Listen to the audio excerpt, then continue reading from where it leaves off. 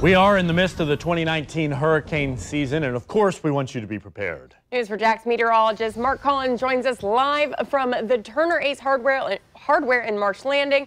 His focus on water. Mark, what do you have for us?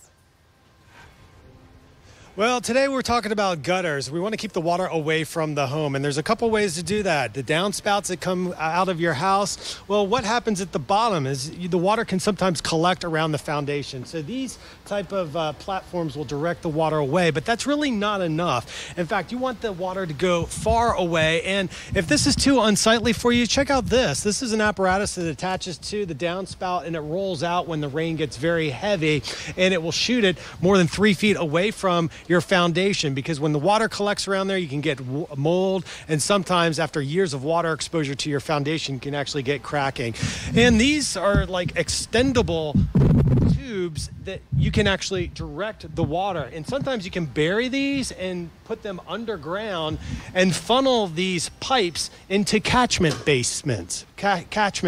So these are really handy in your yard. I've got some of these in low spots where water tends to puddle, and if you do it right, the water will collect in here, and then you can run pipes out the bottom, even extending the water further away from your home.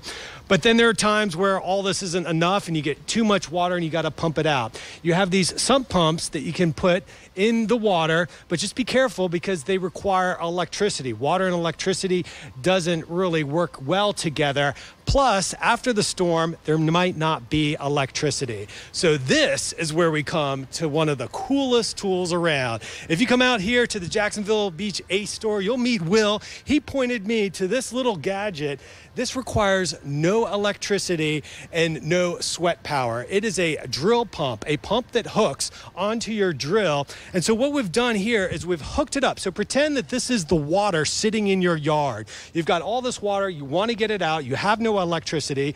Well, you hook the drill up to this little gadget, one end of the hose in one end in the other, and you pull the trigger and watch what happens.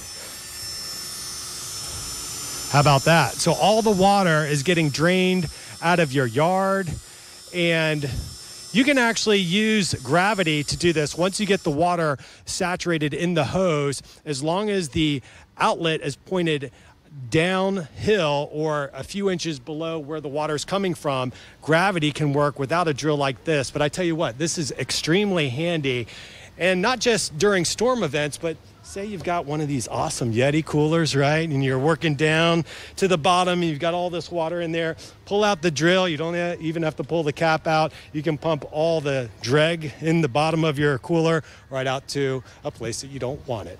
All right, so that's it here. Hopefully these tips will help you out. Hopefully we don't have to use them. But hey, we've got some downpours this afternoon, so maybe you will need one of those catchment basements in your yard. From Ace Hardware in Jacksonville Beach, I'm meteorologist Mark Collins. Back to you guys.